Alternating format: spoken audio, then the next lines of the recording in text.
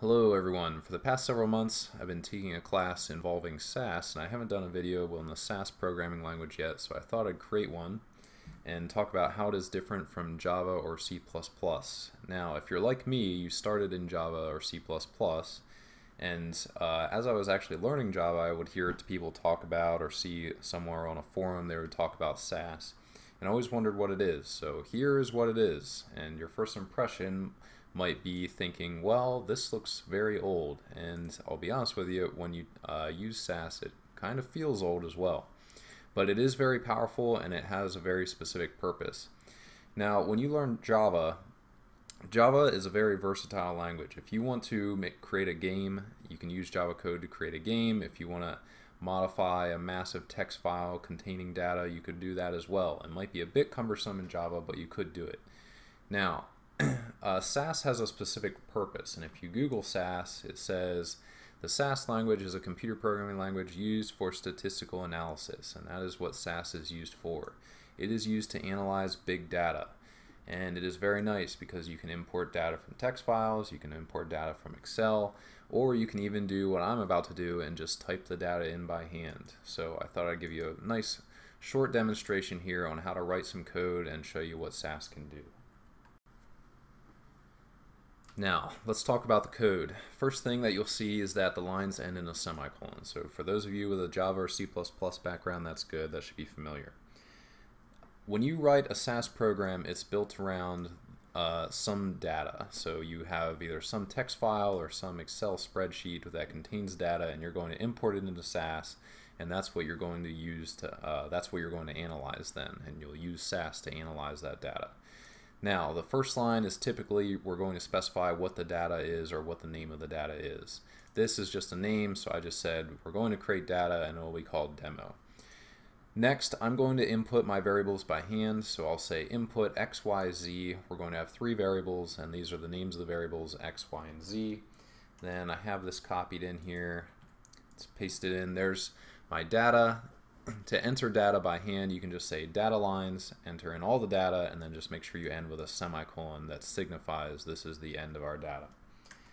Now, SAS stores the data, and we can see this by saying proc print and then run. Now, proc stands for procedure, so we're just saying use the print procedure and then go ahead and run this code. So when we run now, it's going to show us, and I've ran things before, you can ignore everything above the line, but this shows us that we have 9 observations. Here are our variables x, y, and z, and these are the observations for those specific variables, which is very nice. Now, we have imported the data, and now it's going to be stored into a library. Where the data is actually stored in your libraries is up to you. If you just leave it as default, like I did here, then it's going to be stored in the work library. So we go into the work library, here's demo, we can open this up, and it should be the exact data we put in. Right there's 9 observations, x, y, and z.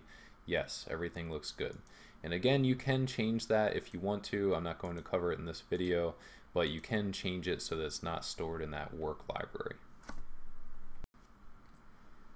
Alright, moving right along. So we have data imported, we know where it's stored in our libraries now. Now we can go ahead and actually analyze some of this data. And there are many procedures you can use to analyze data. I'm only going to cover one here, and it's going to be a nice simple one called proc means, which is the means procedure. So after you put proc means, you can specify the data explicitly if you would like. So we could say use the means procedure on the data named demo. Then semicolon. Once you've specified the procedure for means, now we need to say what variables we want to run the means procedure on. So let's just say let's just run it on x for now. Then I'm going to put run again. Now you might be thinking, why are there 2 runs? Well, it doesn't matter how many runs you actually have. So you can actually just submit selections in SAS. So if I want to run this, I can right click and hit submit selection, or I could submit all. It would just run the data and put it in our work again. But what I usually do is just highlight it and then use the fast key F8. So that's going to run, and now it's going to run the means procedure, and this shows us our means procedure now. So it says analysis variable was x, N is 9, meaning that there were 9 observations. The mean is 3.7. Standard deviation, then it gives us our minimum and our maximum. But the really nice thing about the means procedure is that you can explicitly specify what types of analysis you want. So you can say mean, median, mode, and now when we run it, it's going to analyze variable x and specifically give us the mean, the median, and the mode. So there we have it, analysis variable x, mean, median, mode.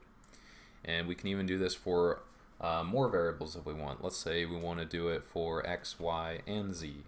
No commas or anything, just put spaces right in between, submit the selection. And here's the means procedure, x, y, z, mean, median, and mode for all 3 of them. And the last thing I want to talk about here that I haven't mentioned yet is the log.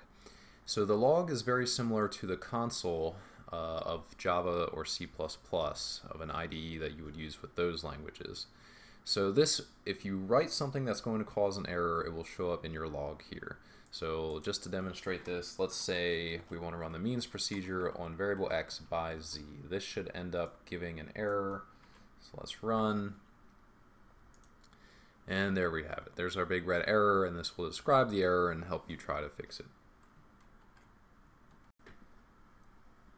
But okay, I hope that gave you an overview or an introduction to SAS and what it's used for and how it's different than Java and C++. I plan on making several of these videos in this playlist, specifically covering the tests and the distributions that are used in linear regression and multiple linear regression. So thanks for watching.